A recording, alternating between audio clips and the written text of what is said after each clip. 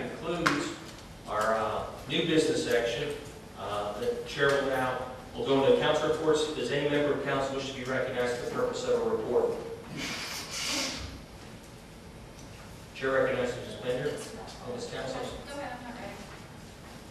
Ms. Bender. Just two things.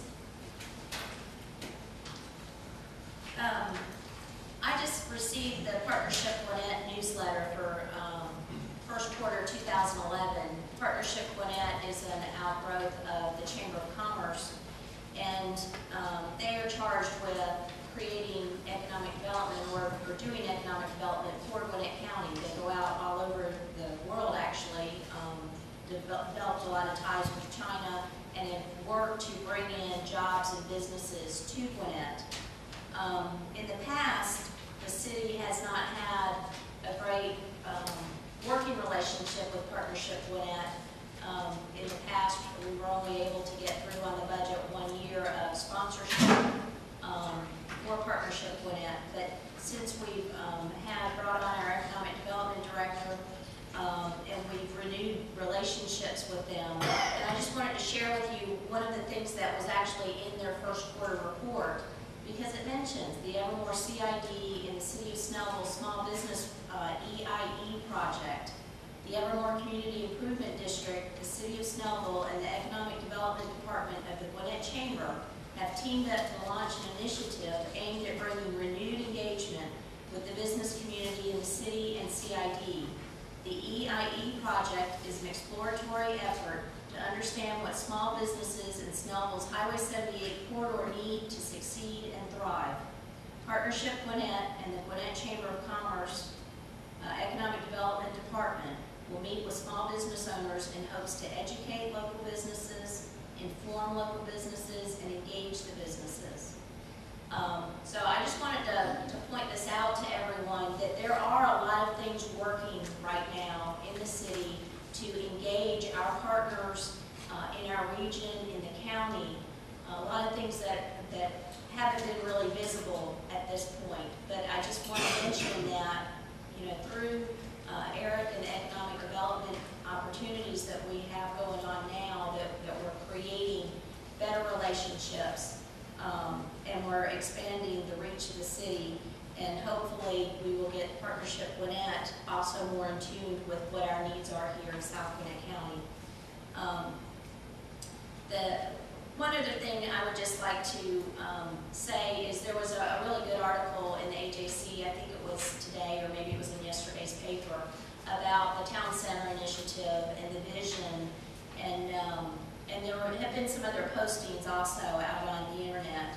And of course, with all of the positive, you always wind up with someone who's not supportive of something. And a few of the comments that I've seen in the past few weeks are that this is just a dream until you have money.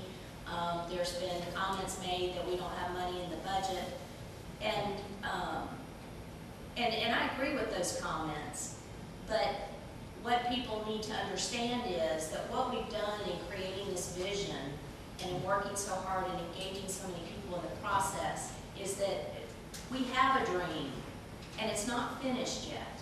That was just the first part of it. We had to get the dream, we had to get the vision before we could even start talking about funding, before we could even start talking about visioning. How do we, we already ran into this last year. We had an opportunity of $6.6 million in bond funding, but we had no idea what to spend it on. And we pulled the plug on that because we had funding, we didn't have a dream. Now we have the dream. Now we can start approaching funding and figuring out the actual hard steps on what we do. And I had this quote popped up today, and I thought it fit perfectly with what we're doing. It's by Henry David Thoreau, and it says, "If you have built castles in the air, your work need not be lost. Now put foundations under them." So our next steps are to find those foundational points. Thank you. Thank you, Ms. Bender. Ms. Counts? Mr. Mayor. First of all, I want to clarify, in the work session, I volunteered, if needed, to take over the Snellville Days Parade and breakfast.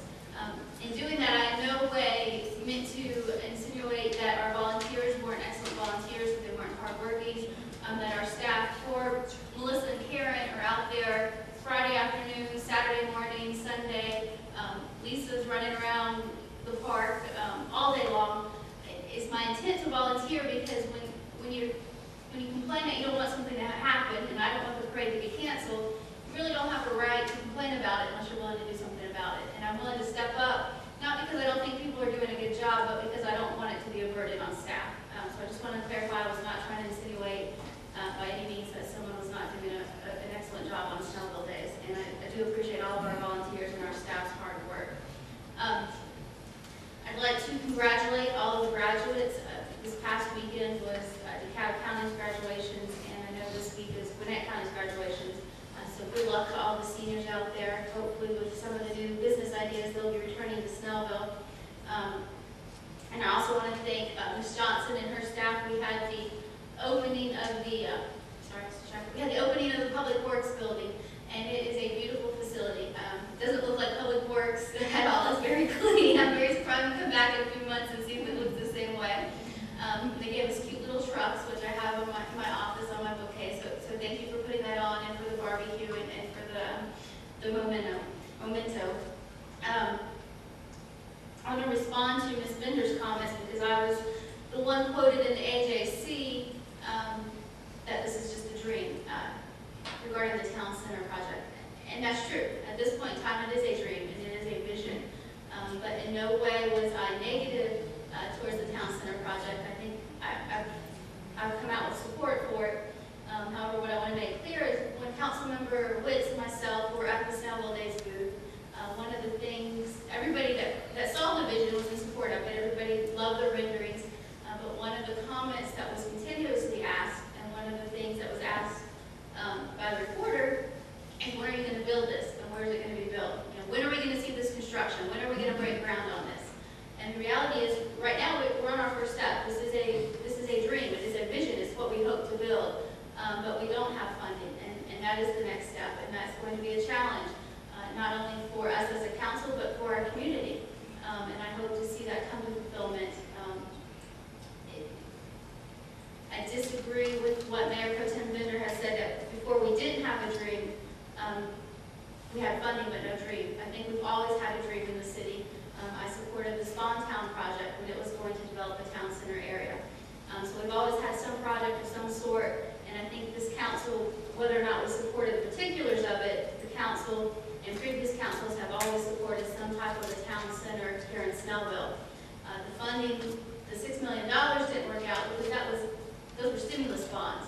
That was not money that the city actually had the funds to repay at that point in time. It was something that the council as a whole agreed was not a wise decision for us to pursue, regardless if we had that vision or not. Finally, I would like to say thank you for all of the veterans who have served our country. This weekend is Memorial Day, and I'd ask all of you to remember them. I think we're going out on graves to put flags on the graves of fallen veterans. You know, with this article that's come out in the AJC, it's amazing. You can tell it's an election year in Snellville. The blogs have started going back and forth on the comments. And it always amazes me that there's a group of people here in Snellville that if you disagree with their opinion or you disagree with their comments, you're in the wrong. And they always like to talk about diversity in our city. Well, diversity is not just ethnic diversity, it's diversity in opinions. And one of the things that our military fights for, has fought for in the past, and continues to fight for, is diversity of ideas and opinions. And it's through that free debate and those open-minded people and those opinions, difference of opinions, that we arrive at the best decisions. And so, as this Memorial Day comes, I ask you to respect each other's opinions and to carry on open-minded and not to necessarily bash those around you that have different opinions. Thank you, Ms. Couch. Mr. Witts. As a veteran, Ms. Wells, thank you. I'd like to talk about the article in AJC today. There was also another article on at Snellville Patch, and Joy Woods, I see it's here tonight. I believe it was Joy who authored that piece about new businesses coming to Snellville. 20 new businesses per month are getting new business licenses here in the city of Snellville. That's a phenomenal figure in this economy. Some of the comments in that article were that We love the traffic, we love the area, and by traffic I mean people traffic, not the vehicles. Let's just be clear on that. But also that the warmth of the people and how welcoming the people are here. I think we all know that that's true. And now other people are seeing it. I would just like you to think about this past week and all the good articles that were read about Snellville, especially the farmers market. Last weekend, I don't think there was a day last week that there wasn't an article on major publication about our farmers market. And then this past weekend we have the article in Taxes, article in HAC. 2 years ago, it was toilets and toilet art. So we've come a long way in 2 years. And we've got a long way to go. And I want to thank all of you for coming and know that there was a comment that Ms. Councilman, I'm trying to respond to. I'm sorry, I forgot what it was, so I'm going to let her off the hook on that one. But I wish I could remember what it was. But anyway, a lot of good things are happening in Snellville. And I'd like to thank everyone for participating in it and all the volunteers that are here with us. Thank you, Mr. Woods. Mr. Warner, you're the only one. You want to say anything? You don't have to. Well, you know me. I know. I have to say something. Well, a lot of talk about the new downtown development that we're hoping to get engaged. And I think I alluded before that I'm on the Snellville Urban Redevelopment Authority. That means I'm tasked with making sure that if someone comes into the city and wants to develop, I'm going to be one of those people who's going to help them overcome the hurdles, find the financing, and find a way to make it happen. And myself and the mayor and currently Mr. Witz are on that board, and it is our task to make sure that we throw open the doors wide, and we will be the tools that will help move that thing forward. Does that mean we're going to dig into our pockets? No. That doesn't mean we're going to dig into your pockets either. But we're going to be looking at ways to make sure that the bright future that we have envisioned for the city actually happens. And that's one of the reasons they needed a way to get me off the board. On a lighter note, on a personal note, today was Awards Day at my children's school, and one of my daughters received a national award for, I wish I knew the exact terms, for the math-a-thon. She and another boy in her class ranked in the top 11 in the nation as far as quickly answering math problems online. Evidently, it's actually worldwide, and I was very, very proud of her for that.